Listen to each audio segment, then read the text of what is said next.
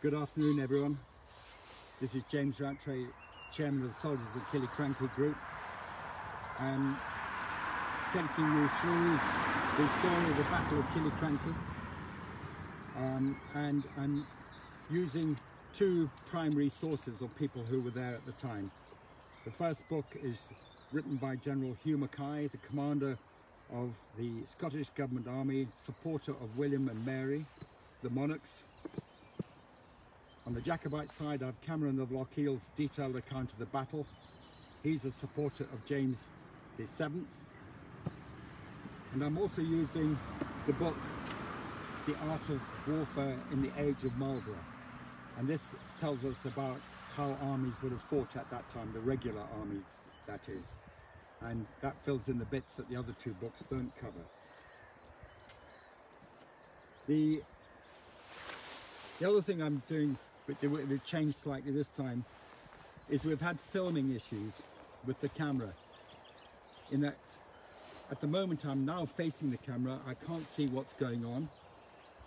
Whereas the first two sessions, I could see what was going on, but you were getting a mirror image of the background, which was causing huge amounts of confusion. The Pass of Killiecrankie, when I stood there on Thursday, you were seeing a mirror image of the pass, which didn't look right. So I'm now standing at the front. Kathleen, my wife, is behind, being cameraman, something that she's very unfamiliar with. But anyway, here goes.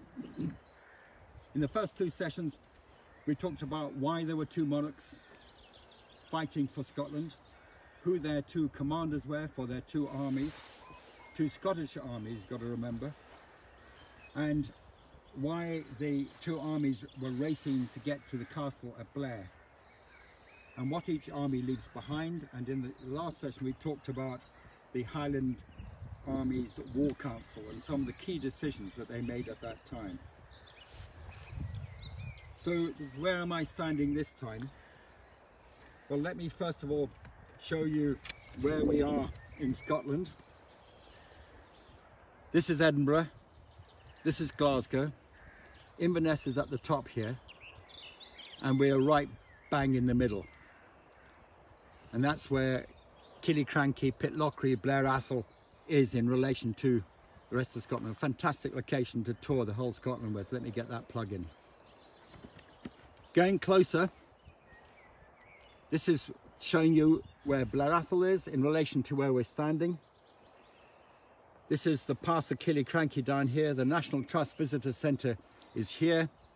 Soldiers' Leap, that many of you will know about, is here. The A9 that runs through is up here. The B Road and the River Garry is just here. The first filming location was here, where I could see the pass and Blair Castle, Castle of Blair. The second filming was standing here looking down into the pass. And for this session, we're standing here right on this flat field. Some people know it as the Claverhouse stone, where the standing stone was. And I'm going to tell you what happened with this story here. So what I'm going to do now is just take you around the field that I'm standing in. And this field in 1689 was a cornfield.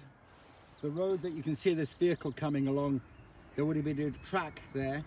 It wouldn't have been a proper road, and that was the track that people would have followed if they weren't wanting to get to Blair Atholl and the castle there. So this works at the time of the battle. This is a field of corn. I'm going to swing around and just show you one or two features. Up behind here you can see the trees. Well, there's a very steep bank there. I suspect it wasn't as heavily covered in trees as it is now. Just behind the two large trees, you can probably just make out the hill at the top, and that's crucial for your understanding of this scene as well. Again, I suspect in 1689 this was much lower. It was clearly from Mackay's accounts, he could see the bank up here, which we can't see today with that tree growth. Just so panning around again, we're going to just pan around the whole lot until we see the pass of Killiecrankie, which is here. And this is where, if you imagine ourselves back then, this is where the army would be coming through. I can see there's some of that horrible wind again. We've moved ourselves to try and shelter behind the embankment. I just hope you can hear a thing or two. Kathy's looking at the screen from what she can see without the reflections to see if any comments are coming in. So I'm going to pan round again all the way, and I'm going to show you the road and the railway line that exists today. And there is a field at the other side, just the other side of the cycling sign that you can see, and you can see some sheep. And this all was one field. So going back to where we were, in this session, what I'm going to do is cover why Dundee chose the field of battle and how he manoeuvred General Hugh McKay's government army into the place that he and his Highlanders, Dundee and his Highlanders, wanted to fight. The last session ended with the Scottish government army, Hugh McKay's army, William and Mary's army marching through the pass. And we'll join them there. In this session we will not hear anything from Cameron of Lochiel, so I'm sorry that lovely bonnet will not be on. Like any good commander, Dundee wanted to know the terrain and to where he was going to choose to fight the battle. And we know from other accounts that he spoke to the men of Athol to get an understanding, and he decided that this is where he wanted to fight. And so in this session we're going to be following McKay's account of the battle, and we're going to use his words. So just imagine we're standing here in a field of corn, and this is what General Hugh McKay says. Having passed the 5 battalions and a troop of horse through the pass, we halted upon a field of corn alongside the river, waiting for the baggage train with Hastings' regiment and the other troop of horse. So everything was coming through. I suspect he felt a degree of relief that he wasn't attacked in the pass, and he got the majority of his forces through the pass. And if you just imagine the scene, 2,500 men or whatever, that sort of figure, maybe more than that, on this field here. They would have been organized in clumps by their battalions. He tells us there were 5 of them. We learnt that when they marched, they lined up a minimum of 8 wide, up to 20 wide, to get to speed of their marching, to get to the place of battle as a group of men. So you can imagine clumps of red-coat soldiers and some horse, 5 of them, big lumps on the field, and the horse. And so McKay goes on. He said he ordered Lieutenant Colonel Lauder to advance with his 200 Fusiliers and the troop of horse towards the direction from where he expected the enemy to appear. And he expected them to appear over there, because that's where the castle of Blair is. And he then goes on. A party of enemy appeared betwixt us and Blair. We know that this parcel of enemy was commanded by Sir John MacLean, 20th Chief of Clan MacLean, 16th Laird of Duet on the Isle of Mull. He had 400 men with him. Sir John was a highly educated man, Gaelic speaking, English speaking, and also fluent in French. He believed keenly in education. He knew education was the future for his clan, and he paid for many of the clan's elder sons to go to university, because he believes that's where the future lay, was in education. And I say this because, as I mentioned in the last session, the 2 armies very much reflect the 2 societies that existed in Scotland at the time. The Highland army, Gaelic speaking, very different culture to McKay's army, which is Lowland army, and the Highlanders looked down on the Lowlanders. They saw the Lowlanders as drinking too much, which is hard to believe in today's age, considering we always associate drink with the Highlanders. And they also associated them with not being fit, and they derided them on that basis. But let's get back to General Hugh McKay and what happens. He tells us once he spotted the enemy, he galloped up to the ground from whence they were discovered. He ordered Colonel Balfour to dispatch quickly his ammunition and put his men under arms. Love the train. Wasn't around then. Bad luck. So let's see that go well. Well, he, the general, observed their direction of the enemy, and he should choose the field of battle. So McKay tells us he rushed up from here to where the advanced horse were to have a look at the enemy and work out the lie of the land, because where he was going to deploy his Scottish Government Army and battalions and ready for the attack from Dundee and his Highlanders. Coming up to the, Hugh McKay carries on, coming up to the advanced party, he, General McKay, saw some small parties of the enemy, the matter of a short mile march. They were moving slowly along the foot of a hill which lay towards Blair, coming towards us. Whereupon he, General McKay, sent orders to Balfour, Lieutenant Colonel Balfour, to march up to him in all haste with his foot soldiers. So he was expecting an attack down at that end, and that's exactly what Dundee wanted him to expect. But presently he discovered some bodies of men marching down the high hill within a quarter of a mile to the place where he stood. So let me just swing round, and we're going to, that's the hill up there. We can just see through the trees, and between those two big trees, you can just see it, make it out today. And he goes on. When the gross body of the men, Dundee's main army, appeared, so all of a sudden, he thought the attack was coming from Blair, and that's exactly why the MacLeans were there, to hold him on this field. Then all of a sudden, he saw the Highland army up there, and he goes on. Fearing that they should take possession of the eminence or high ground just above the ground where our forces halted. So at that time, there weren't all these trees there. There was shrub and bushes, and he could see there was a flat plain just slightly above, you know, slightly below the tree line that exists there.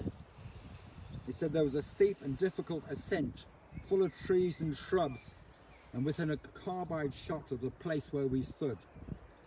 And he continues, whereby they could undoubtedly force us with their fire in confusion over the river. So his fear was the Highlanders would occupy this immediate ridge that's just up here.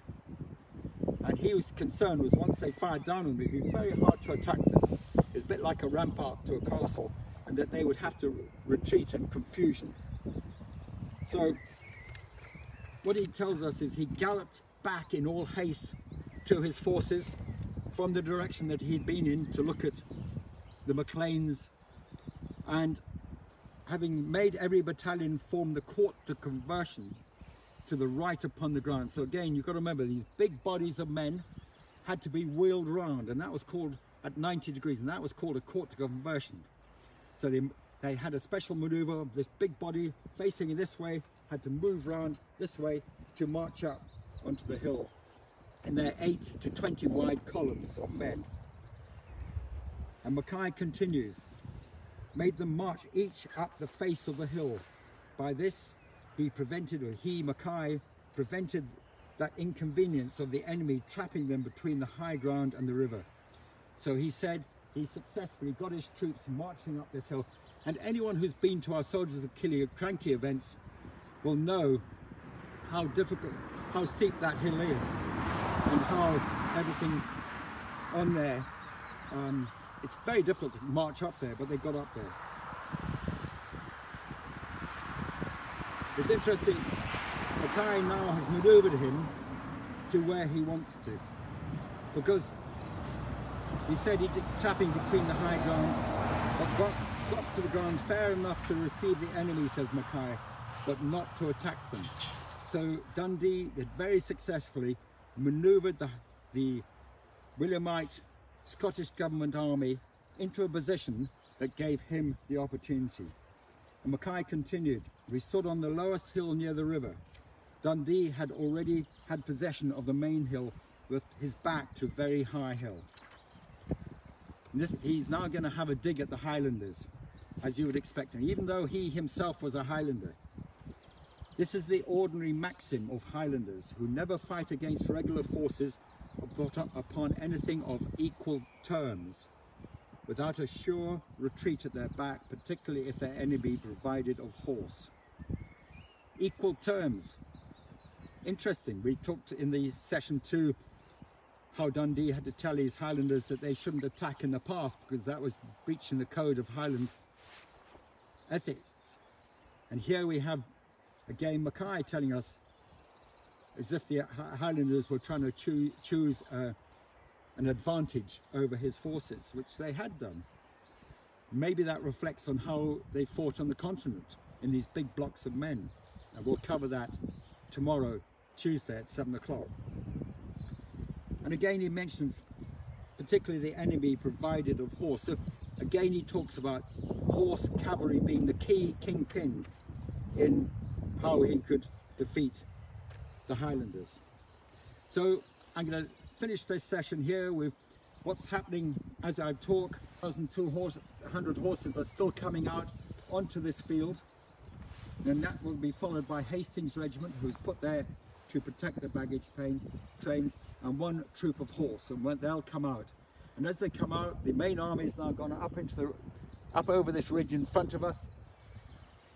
Hastings Regiment is the last one through the pass.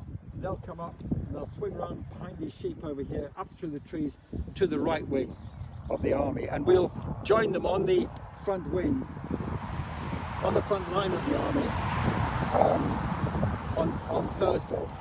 Tomorrow, before we talk about the battle, I want to equip you with some information. We need to understand warfare in the 1690s. We need to understand the difference between the two armies. One was a conventional army, 3 Dutch brigade regiments, and the Dutch at that time were considered to be the most advanced in warfare in Europe here, and along with 3 other battalions with them. And how these armies in Europe and McKay would have fought. So see you tomorrow at 7 o'clock.